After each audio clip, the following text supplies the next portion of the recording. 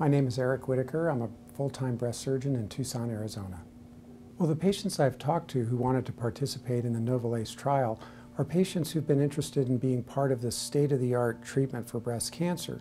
They also realize the benefits that this affords future patients who are diagnosed with breast cancer where this may be a treatment option.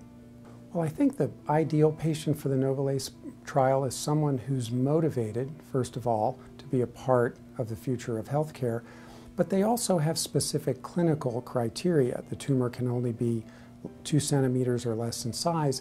Well, one of the important things about participating in the Novilase trial is that the patient ultimately receives the current standard of care treatment.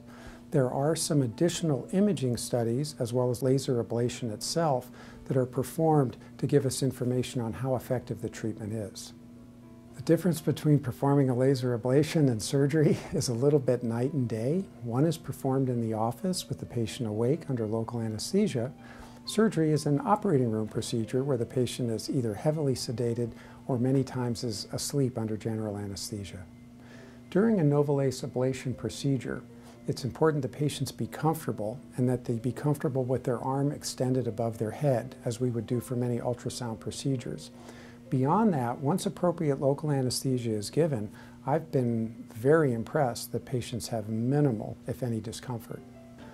Well, the patients who've undergone laser ablation and have already subsequently undergone their lumpectomy as part of the trial have reported back that the laser ablation was very simple and in many ways no more uncomfortable than the surgery itself. At the present time, one of the big benefits to patients undergoing laser ablation is that they're participating in a clinical trial. This is moving the ball down the field. This is important for science. Other advantages include more intense surveillance, so double reading of all their imaging studies and their pathology. I think we're learning very fast, so each time we learn a little bit more.